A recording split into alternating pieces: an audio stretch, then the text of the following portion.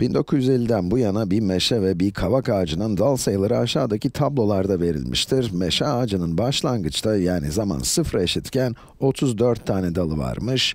3 yıl sonra 46 dalı olmuş ve bu şekilde böyle devam etmiş. Kavak ağacının ise yine başlangıçta 8 dalı varmış, 10 yıl sonra da 33 tane dalı olmuş.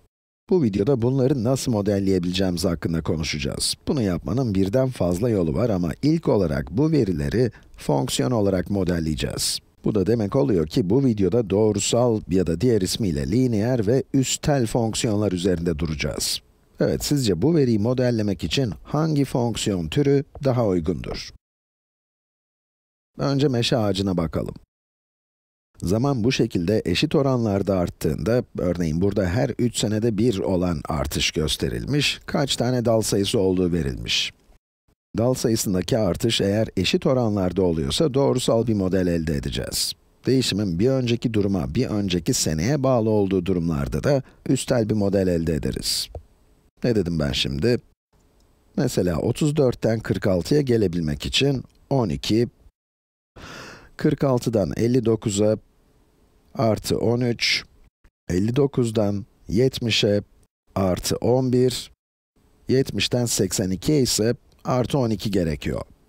Bu sabit bir artış değil. Ortalama 12 gibi görünüyor ama zaten gerçek hayattan bir örnekle karşılaştığınızda da böyle kesin sonuçlar elde edemezsiniz. Modeller bize sadece iyi bir uygunluk sunar. Demek istediğim şu, bu örnekteki model bize uzun vadede dal sayısındaki artış için iyi bir tahmin veriyor.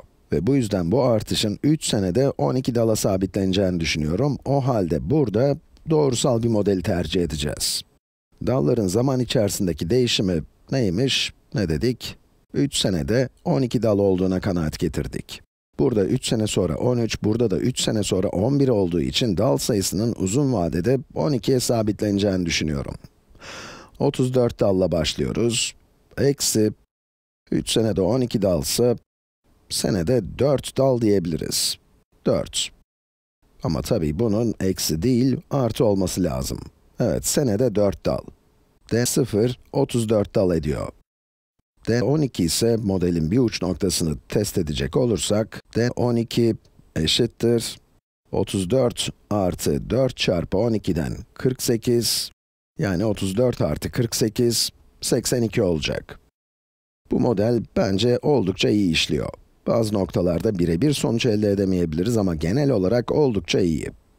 Bu, lineer ya da diğer ismiyle doğrusal bir model oldu. Sırada kavak ağacı. Zaman sıfıra eşitken, ama önce zamandaki değişimi nasıl verdiklerine bakalım. Zamandaki değişim burada da sabit ve 10 senelik aralıklar halinde verilmiş. Dal sayısındaki değişimse 8'den 33'e gittiğimizde artı 25, 33'ten 128'e bu kesinlikle 25'ten fazla, bayağı fazla bir artış. Evet, tamı tamına 95 tane, artı 95 ve şimdiden bunun lineer bir model olmadığı açıkça ortada. Peki eğer üstel bir modelse, bunu doğru yaptım mı bir bakalım. 33'ten 128'e bu 133 olsaydı 100 olacaktı ama 128, 133'ten 5 eksik olduğuna göre, evet doğru yapmışım. Üstel bir model düşünüyoruz, öyle değil mi? Üstel modellerde her adımda hangi sayıyla çarptığımız önemlidir. Yani zamandaki değişim sabitse dallar ne oranda artıyor sorusunun cevabını arayacağız. 8'den 33'e gelmek için 8'i yaklaşık olarak 4 ile çarpıyoruz, değil mi?